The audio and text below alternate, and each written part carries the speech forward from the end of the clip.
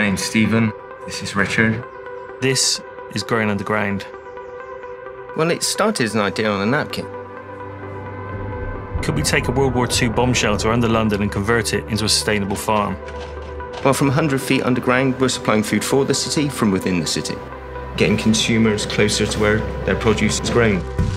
We've lost that connection with where food comes from. We've got kids in London who think spaghetti's grown on trees, and I'm deadly serious.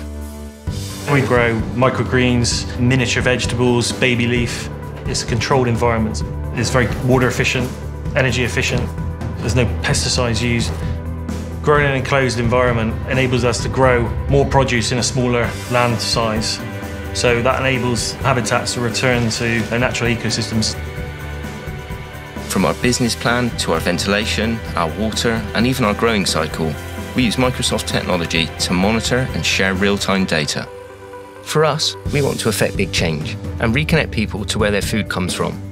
But more than that, we want to do this while maintaining carbon neutrality and show people you can actually be profitable and sustainable. It's incredible to take a place that was built for a time of destruction and turn it into a place of creation. And we could potentially grow anywhere, abandoned mines, old subway tunnels, even under the desert. But if we can inspire other people to go out and do it themselves, then brilliant. Just brilliant.